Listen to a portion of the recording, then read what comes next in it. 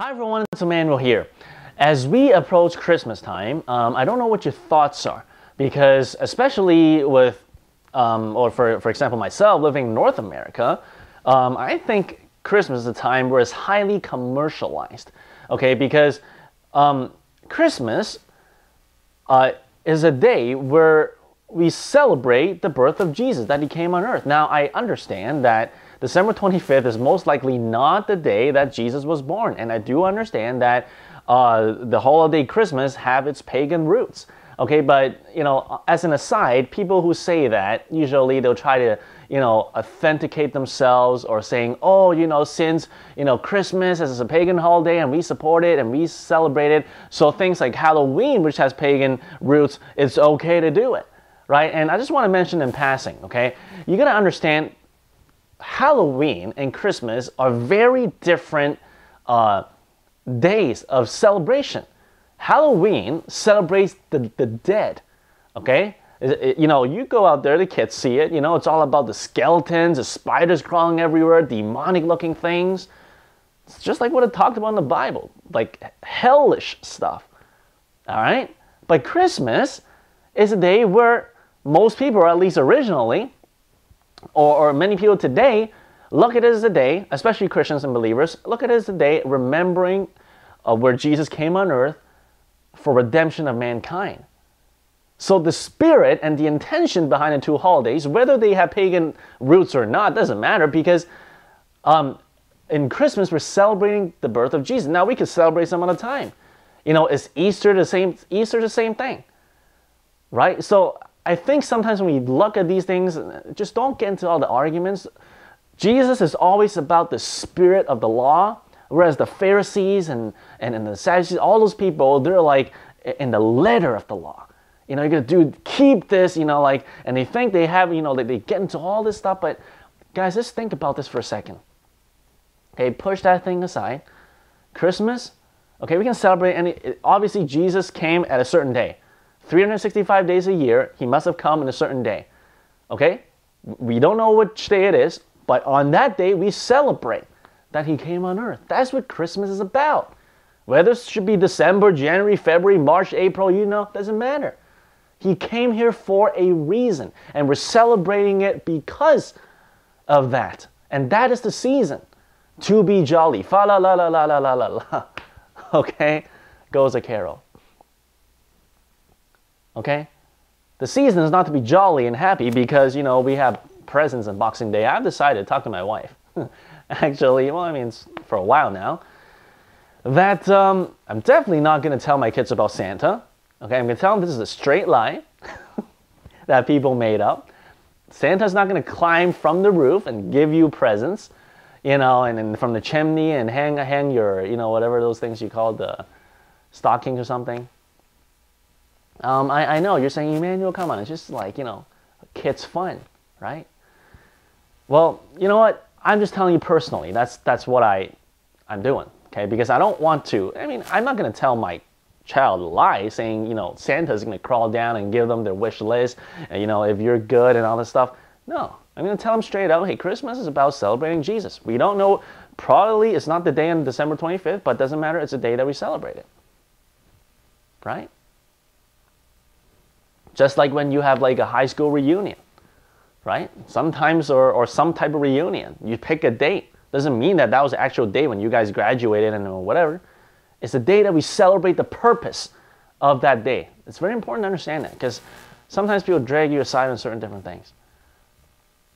But what I want to examine with you during this Christmas season is for you and I, especially those who live in North America or the more westernized world, when Christmas is commercialized with buying, just like Easter too. You know, it's about Easter eggs and bunnies. It has nothing to do with that. Okay? You know, for years, growing up in high school and different years, I would get sucked into that thing where, you know, Boxing Day, man, you know, I gotta go and buy some cheap stuff, you know, awesome deals. And I don't even need them. Right? Ended up just having to like either like give it away or something. I mean, with the tags on it. It makes no sense, guys. Just because something is cheap doesn't mean you got to go buy it. Right? And I think that this Christmas season, may you and I reflect on what Jesus told us in Matthew chapter 6, because this is a very good time to practice what he told us. In Matthew chapter 6, verse 19 to 21, Jesus says, do not, okay, a commandment, do not lay up for yourselves treasures on earth, where moth and rust destroy, and where thieves break in and steal. But lay up for yourselves treasures in heaven, where neither moth nor rust destroys, and where thieves do not break in and steal. For where your treasure is, there your heart will be also. Where's your treasure today? Where's my treasure today? Are we going to think about that? Is our treasures, the countless collections that we have, or a certain thing, or we want to stock up, whatever it is, you know what it is. I've heard of testimonies of how people were in a church service and God was working in the hearts of these teens, these youth. This youth wanted a pair of this sports, I think it was Nike or some type of shoes, brand new, laid at the altar, gave it to God, renouncing. I'm inferring this, renouncing their ties to materialism. And this wasn't even related to Christmas. But it gets us thinking, right? Because you know that while many people today are looking at Christmas in a commercialized way, you know that there's maybe half around on the other side of the globe, their children, widows and orphans and people, families who have nothing to celebrate about because they're living on $1 a day, working in the heat of a day for 10, 12 hours, making $1. And child labor, children being exploited, chained to factories to work, sexual trafficking, exploitation of young and old, or grown-ups. I mean, it has to get us thinking, right? Don't go with the flow of what the society is trying to push, that, just getting all this stuff is going to make you happy. And I know some of you may say, well, maybe, not even just for yourself, but maybe make a pact or an agreement with your families or close ones. Now, I understand you can't do this for people who are not too close. They'll misunderstand you, they'll misjudge you, and things like that. For example, I'll give you an example. My sister and I have decided, okay, well, because my sister's email signature is living simply so others can simply live. And I'm like, that's awesome, right? Living simply so others can simply live. Meaning that we can use our excess, whatever God has given us, to those who are truly in need. Right? And so my sister and I decided, hey, we emailed back and forth and we talked about this in person. There's no need to give each one another, extravagant birthday gifts. We'll tell each other which organization or Christian or whatever, a charity that we believe in. We have different ones. That's fine. And we'll just give unto that if that's what we want. Or just something small value, but it has meaning. It doesn't matter. Right? It's not about the presents or the gifts, you know what I mean? So maybe this Christmas you can talk to your family. You can talk to, now understand, pray about this and see who you can do this with. People who are close to you, if you explain it to them, you tell them, hey, I don't want to get caught in this commercialism. I want to be able to use the money that I was going to spend on Boxing Day, by helping that child overseas who don't even have food to eat. I want to help that, those missionaries who are taking the gospels to like the mountains and like, don't even have a coat to wear. I want to do something that has an eternal significance. I want to obey what Jesus says to not lay up treasures on earth, but lay up treasures in heaven. Because one day I'm gonna see him, and that day is very fast approaching.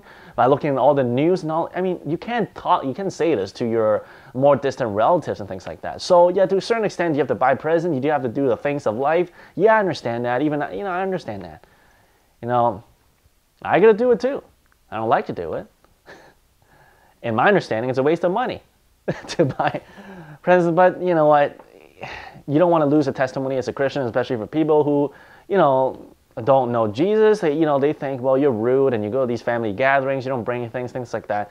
I understand, okay? So you do your best to bear a good testimony, but I'm saying wherever possible, think about it in this Christmas. The whole intention, the whole motive is about celebrating the birth of Jesus. What is there to celebrate about?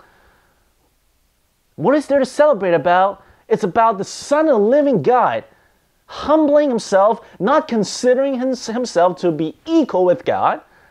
Okay? That's what in Philippians, that's what it tells us in the Bible. But he humbled himself on earth to be born in a manger. Lived for 30 years, not known, in humility. When he was growing in the favor and the stature, in the presence of God, God launched him in ministry for about 3.5 years, and then died for humanity. And very shortly before he was crucified, he took out his robe, Jesus, wrapped around this little, what would you call it, thing where it's just basically symbolized what a servant would do, goes around the table and washes each one of the disciples' feet. And he says, what I'm doing right now, you don't know what I'm doing, but later on you will. And later he explains to them, you call me teacher. You can read all this in the Gospel of John. Okay? He says, you call me teacher, and rightfully so.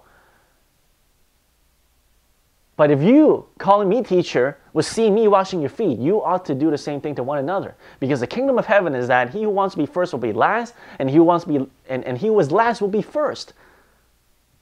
Humility, contentment, perspective of the eternal things of God. Not my will, but your will. Now, I know sometimes it's easier said than done, but may it be something that not only we're challenged with, but something that we're actually going to put into practice and pray through it. God, help me. Not just in Christmas season, but 365 days around the year. Help me not to live in luxury. Help me not to live, like take care of families, do your duties. Okay, I'm not telling you to live on the street. Do what you need to do, but be content. 1 Timothy chapter 6, for godliness with contentment is great gain. For we brought nothing to the world, we will bring nothing out. For those who desire to be rich fall into a snare, into a trap, and pierce themselves with many sorrows. Right? There's a never-ending desire for money and a lust for money. Lust is not only sexual. It's a very big temptation, especially for males, lust. Okay, that's the thing we got to definitely overcome and tackle in the name of Jesus, with the blood of Jesus and the power of the Holy Spirit. But there's also lust of other things. Lust of the eyes, lust of the flesh, lust for money, lust for power. I've talked to many people, okay? Well, maybe not many, but I've talked to quite a few people, okay, who have money. They're wealthy, but they're not, at some point in their lives, they're not satisfied. Even, look at the celebrities. They talk about this, right? There's something that money absolutely can't buy. I think anyone figures that out. I mean, health. Recently, I was reading this Facebook post about this, I think, cosmetic surgeon. I forgot his name. It's a 40-year-old Chinese doctor. His name is, I don't remember his first name, but his last name is Teo. Dr. Teo, I think. But I can find the link.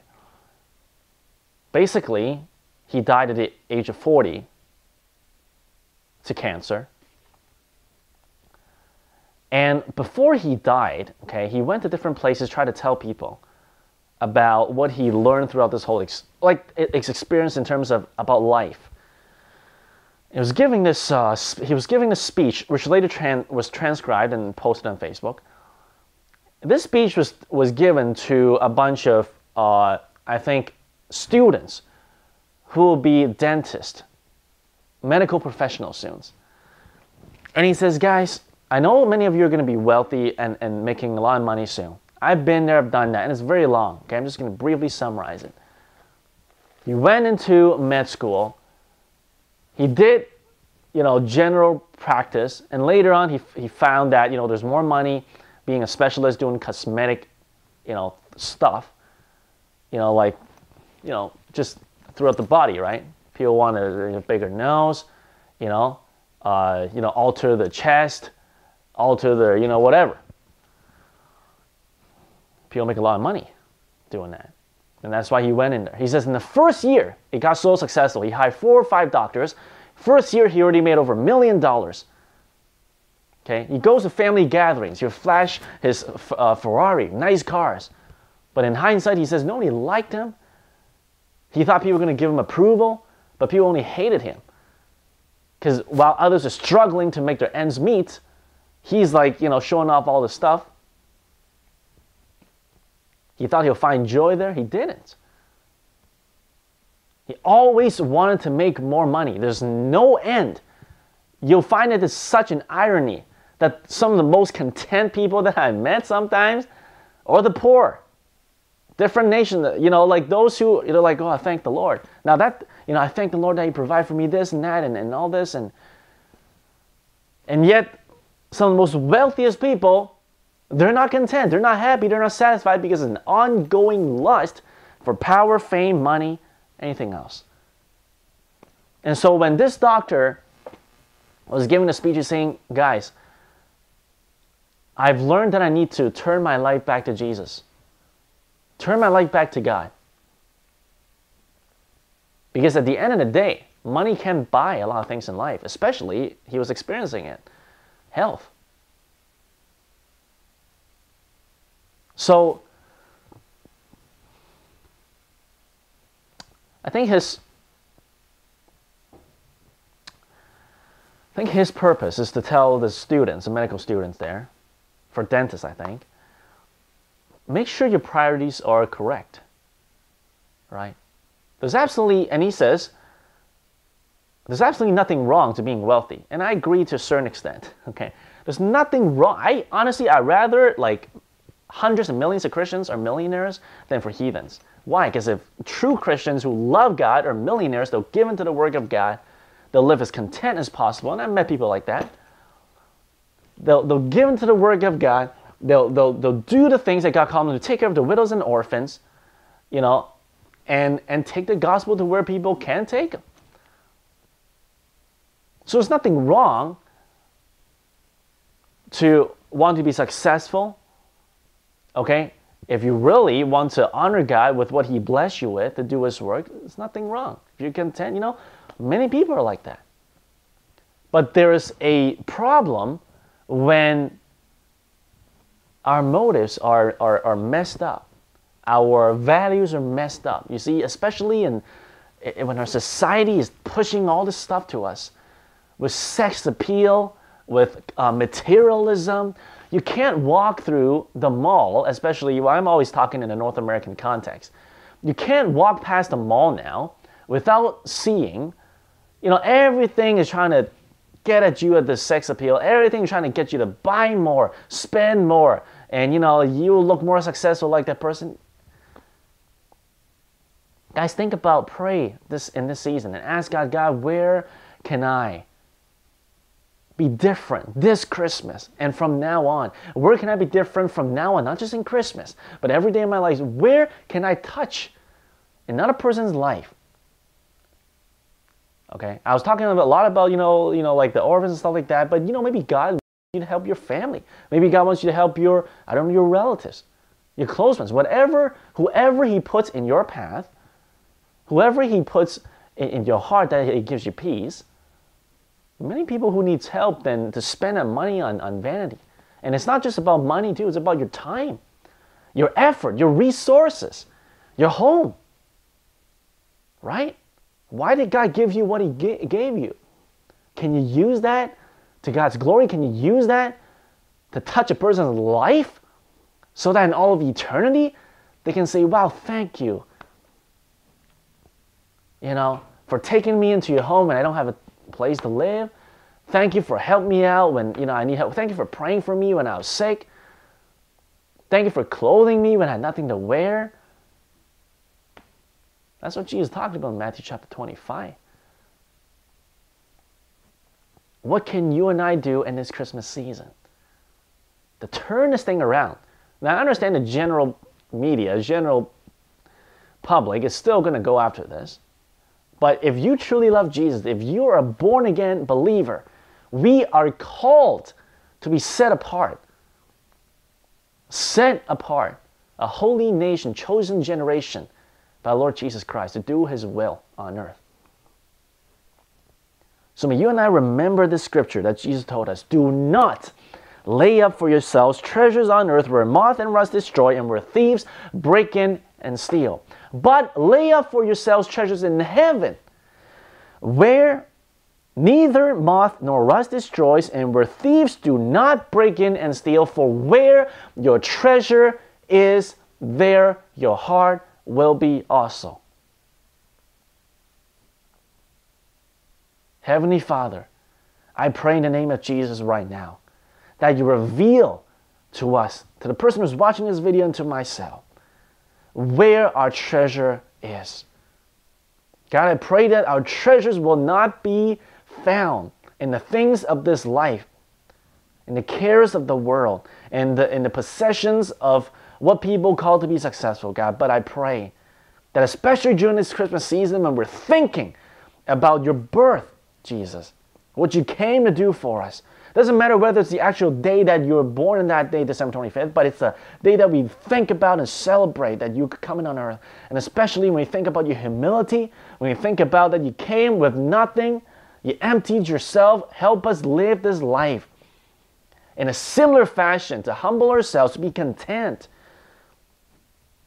to be broken before you, to empty ourselves with all the excess, so that we can be an open vessel to you, Lord God. Show us what we can do this Christmas. Show us who we can help. Show us who is praying to you for help and that we can be the helping hand to them in your name, Jesus. Help us understand that all the peripherals in this life is what Solomon called vanity. Help us not to chase the things, the vanity of this life over and over again, because when we shed this body, when we enter into the spirit realm, when we enter into eternity, nothing else matters other than whether we have truly repented and trusted in you and have obeyed you in this life. So God, I pray, transform us anew. Fill us with your fire, Holy Spirit, always. And those who have not been baptized and received the complete baptism of filling the Holy Spirit now, in Jesus' name, fill them now with your holy fire, God. Baptize them in the Holy Spirit, as you said, Jesus.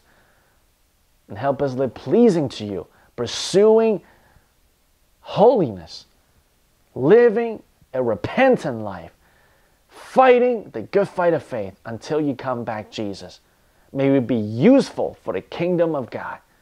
May we always keep an eternal perspective for the things of your kingdom, God. We give you praise and honor and glory. We thank you for your sacrifice, Jesus. Help us live pleasing to you and imitate the way you live as when you were on earth. Thank you, Heavenly Father. Thank you, Jesus. Thank you, Holy Spirit. In the name of Jesus Christ we pray. Amen. Born to raise the sons of earth, born to give